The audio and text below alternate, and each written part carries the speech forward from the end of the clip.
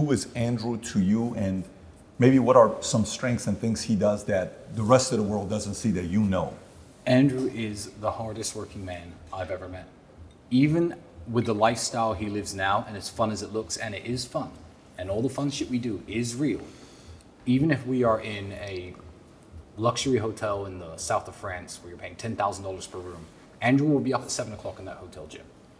He'll message me at 8:30. I'll wake up next to God knows who. Whiskey spilled all over the desk. But again, that inspires me. And he'll be like, emergency meeting in my room. Emergency meeting, we always say that. So I'll go to his room. So, the whole world is aware of these emergency meetings. And he'll bring up tiny issues with the business that, I could have slept on quite happily. But again, it's like me doing the exercise when he won't. It pushes me to be a better person. And Andrew will happily work 15, 16 hours a day and then go out and spend 4 or 5 hours having fun and blowing loads of money. It doesn't come from the sky. It's not magic. We're not trust fund kids. We didn't win the lottery. He is the hardest working man I have ever met.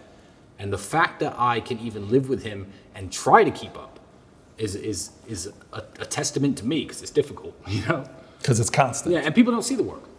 People don't see the work. I mean, me and Andrew, we're in good shape. I don't post training videos and, fitness progress videos. I just do the work and let the results speak for itself. In terms of money and in terms of business and success, that's Andrew. Everyone's like, oh, well, how does he have all this money? Maybe he's a criminal, So how does he have all this money? I know why he has all this money, because he's sitting right there at that desk at least 10 hours a day, even when we're not on house arrest. He'll be out in the evenings having his fun, and that's what we'll show to the world. This whole, hey, look at me, I'm at my laptop and I'm going to grind away for 6 hours. No one wants to see that on Instagram. No one wants to see that on social media. It's boring. They want to see you driving the Bugatti with a cigar in your mouth and a beautiful girl next to you.